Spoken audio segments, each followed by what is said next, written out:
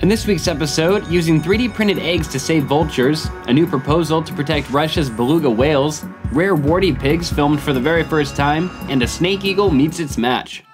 Starting off in the US, where the country is about to get involved in the fate of beluga whales in Russia. The Obama administration's new proposal will stop anyone in America from applying for import permits, protecting an overhunted Russian beluga population. In 2013, the Russian government approved the capture of more than 260 whales, most of which were designated for sale to marine parks and aquariums.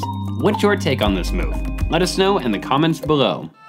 And conservationists in the UK are hoping to save vultures with the help of 3D printed eggs.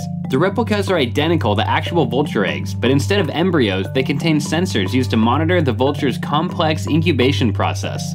A better understanding of this process means a better chance at successful captive breeding programs.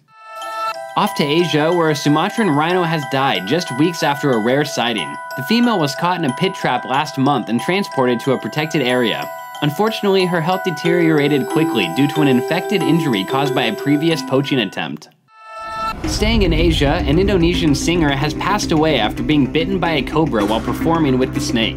The pop star refused treatment in order to continue her show and unfortunately succumbed to the snake venom shortly afterwards. And a new study reveals that an ancient creature carried its babies around in pouches attached to its body like kites.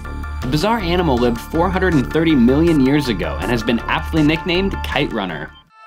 Good news from England, a weasel-like creature that vanished from the country a century ago is back. Camera traps recently captured photo and video evidence of the pine martens, and it's the first time the species has been filmed in the wild. From one elusive animal to another, here's the first ever video of a rare Bawean warty pig. A new study has revealed that less than 250 of the animals remain in Indonesia, meaning that they're an endangered species. And a snake eagle met its match when it tried to take on a snouted cobra in South Africa's Kruger National Park. After a long standoff, the eagle made off without its meal and the lucky snake lived to see another day.